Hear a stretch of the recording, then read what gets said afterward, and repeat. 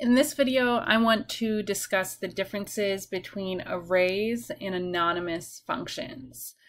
Because we use both arrays, or we can use both arrays and anonymous functions when we're calculating derivatives and when we're calculating integrals. But the way that we use them is very different. So here we have this x equals 0 to 5 with a step size of 0.5. If I run that, I can double click on it here in my workspace and see that it's 0, 0.5, 1, 1.5, and so on. I can then, in my script, calculate some array, build some array. Let's say it is x, and we're going to do x squared minus 3.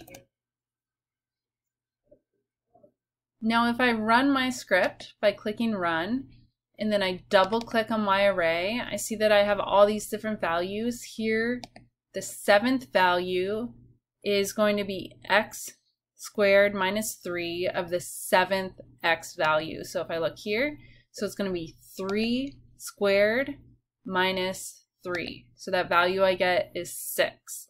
My 8th value is going to be the 8th x value, so 3.5 squared minus 3, which gives me 9.25, and so on. So if I wanted to reference a specific value of my y array, I would say y array of, let's say, 5. And that will give me whatever is located here at the 5th value of y array. Now let's see how this is different than an anonymous function. So I'm going to create an anonymous function. I'm going to call it y function equals at, and I'm going to pick some variable, let's say p, and I'm going to have p squared minus 3.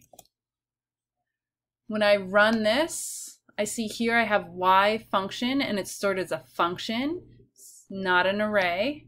And if I come here to my command window, and if I were to type y function of 5, that means that this is taking 5 squared minus 3, which is 22. So this is plugging in 5 into y function.